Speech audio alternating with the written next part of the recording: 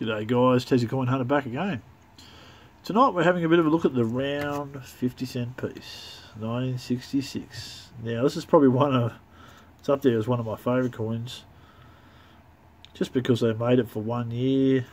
I just like the look of it. And it's cool to put silver away. Now silver prices are going up.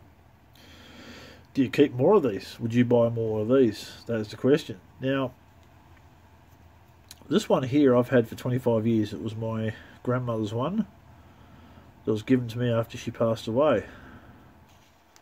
So yeah, this one I've had for about 25 years. She had about 160 of them saved up, but after she passed, they got sold off. I think my grandfather got $6 each for them or something like that. But she had 160 of them. I wish I still had them. Anyway, that's that one. And this one I got as a present, birthday present for my partner, which looks a bit weird. Like it's shiny, very shiny. A bit different than the old. Like, I don't know. Don't know what to make of that. Anyway. So these ones, I bought off a guy at work. Same guy I've bought a few other coins off. He sold me 6 of them.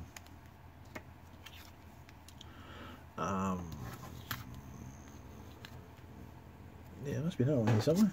No, it's my grandmother's one. Oh yeah, I've opened one up, that's it. So he sold me 6. So I paid $10 each for these. Now, I looked at them in the coin shop in Hobart, and they had them there for $12 each. And the last time I was in there, they were sold out. I think because of the price of silver going up, because these are 80% silver, people are just stacking silver away. And I've been watching a lot of YouTube videos on about stacking silver actually, and look, I wouldn't mind picking up a bit more silver myself. Seems like a good way to go. Maybe when the prices come down, but anyway. So I thought we'd have a bit of fun with these ones. Put them over there. So we might weigh a couple, give them the old test, the old Tassie Coin Hunter test. If I can find my magnet. Got the vernier calipers. Magnet, alright. Where's that lucky coin? Where is that one I throw around all over the place? Oh, here he is. Okay, so here's lucky coin. Let's see if it sticks to it. I really hope it doesn't. No attraction there at all. No? Okay, pass that test. Very scientific with the Tassie Coin Hunter tonight, guys. No interest. Okay, magnet pass. Alright, let's have a bit of a bow peep. Now this is the old, whoops, ran the wrong way. The old Renix from 1981. I was just using it for a bit of fun. I noticed, look around the right way. Oh no, here we go. Tassie Coin Hunter, not good with books. Alright, it's got the mintage there. Now they were worth $6, an extra fine. Mint rolls, $2.80. So let's look them up. So 80% silver, 20% copper. Love this coin. Alright, let's do a weight. 13.28 is what we're aiming for. Alright, grams. Let's get the scales out. Now, warm these up. I think I need a new pair of scales. These aren't the best. I've been kicking around the place for years, so bear with me. Mode. Alright. Here. Put that one on first. And I might actually move you guys down and have a look.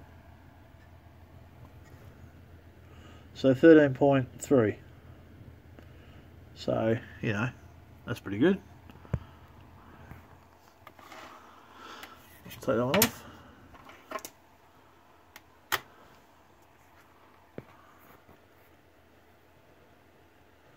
$13.4.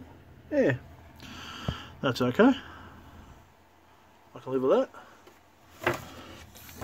So let's get the book back.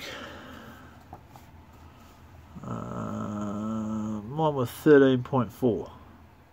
So, yeah, close enough. Alright, so we'll do 31.50 mil. Alright. Yeah, I'm no expert at this, guy, so, you know, bear with me. I'm just having a bit of fun. Just doing a bit of checking. Just something I wanted to try. So, don't crucify me if I get it wrong. 31.2.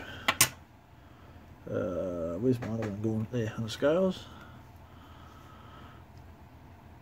31.3. Okay. It should be memory like a sieve. 31.5. Yeah, okay. Alright, now we use the... Still got the good calipers here, so we'll get the good calipers out. Expensive ones. We'll see what we get. Don't scratch it, just be careful with the coin. 31.47. Yeah. Maybe the accurate ones are a bit better, but 31.4. 31.4 is what we're aiming for, wasn't it? So quick look. 31.5. So yeah, near enough, good enough. Alright. So I think they actually passed the coin hunter. What have I done? I reckon this. I'm gonna go there. Back to mil. Okay. Zero that out. Turn that off. Alright. So yeah, get yourself a pair of these guys. I mean, cheap ones will do the trick. I mean, they're a bit plasticky and cheap, but anyway. I'll probably get a better set of scales maybe. I don't go much on these. But anyway, so that's my experience, or my love of the 1966 round 50-cent piece. Alright guys, take it easy. Maybe, do you think we should all collect more silver? I know I've watched the guys in America, they're stacking silver pretty quick, and they're enjoying it and getting gold. I can't afford gold, but should we stack silver? Should we put it away? Alright, let me know in the comments what you think. Like and subscribe. Tassie Coin Hunter out. Cheers guys.